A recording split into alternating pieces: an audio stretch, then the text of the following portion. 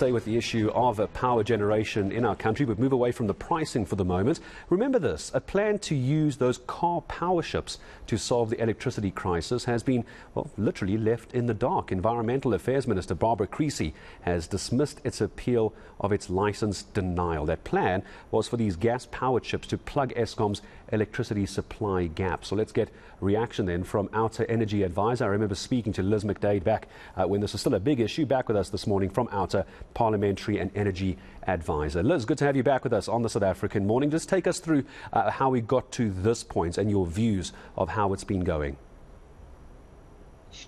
Well, we started off, if you remember, at the end of, I think, 2020, when there was a call out that we had to have some short-term power producers that should be basically ready and on the grid by June this year.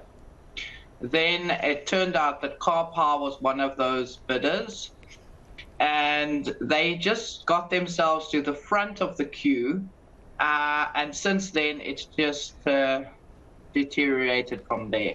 So the first thing is Karpower needed to get an environmental authorization and an electricity generation license and a whole lot of other permits. What happened is that they tried to use COVID as an excuse not to do an environmental impact assessment, but the department found them out and said no. Then they went through a process where we, as wearing the Green Connection hat, were very much involved with supporting local fishers to try and participate. That was found to be a problem, and we found that things like the noise impact of a 20-year ship in a harbour was not properly assessed. That this was, and when you're talking about livelihoods of fishers on the ground, so those livelihoods are at risk, and no assessment was done, no proper assessment. Then there was a subsequent study that nobody got to comment on, which was handed to the authority after the commenting date, which was some reference to something in Ghana. So Ghana, for example, is not Ghana. The port of Kruger is not Ghana. Richards Bay is not Ghana, and every port needs to have a proper assessment. So what we have now is that the department, under a lot of input from various civil society bodies and small-scale communities, said, no, this is not adequate. And then Karpower appealed.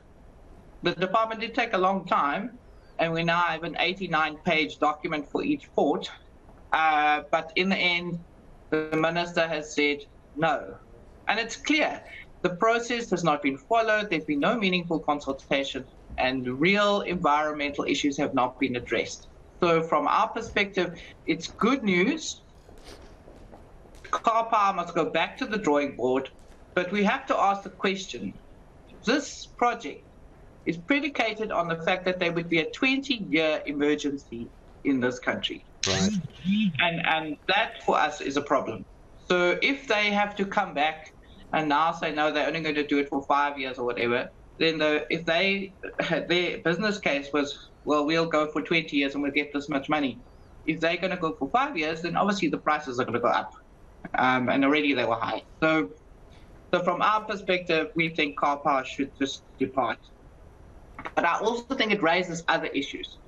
So both Outer and Green Connection are taking on the NERSA decision.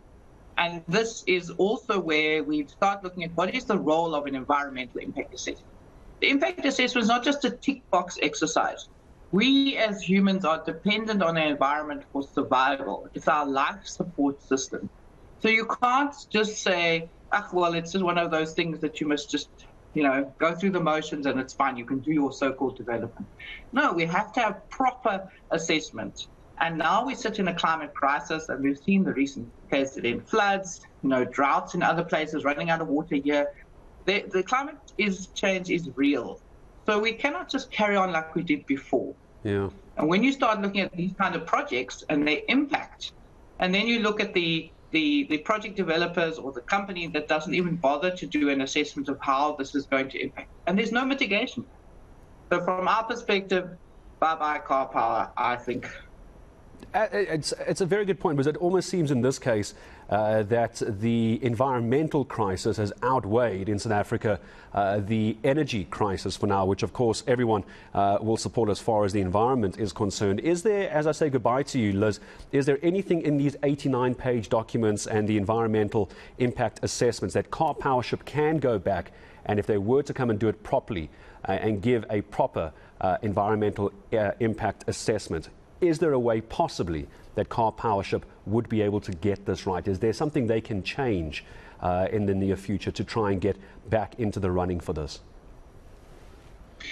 I personally don't think so, because the 89-pager is damning in terms of the gaps. So it's back to beginning, start over again. But even then, I think there are some fatal flaws in the project that can't really be mitigated. Are you able to give me maybe just one example of that? I've got maybe just another moment with you. Are you able to give me one example of a fatal flaw? Where the ships need water to come in, to cooling water, and the cooling water goes back into the ocean hot. And that is, according to the reports, would have an impact on things like, the fish larvae, very small things. And that would mean that you're risking a threatened species. The species can't go anywhere. So, and they propose no mitigation, and they claim there is no mitigation. So that would be one of those flaws. That's quite a big one. That's a very big flaw to have to try and deal with, and I'm sure there'll be many of those. Liz, I'm sure we'll speak again in the near future as we unpack more of those flaws. So a win for the environment, it seems, and well done as well, as far as leaving a Karpowership with no power to be able to dock their ships here in South Africa.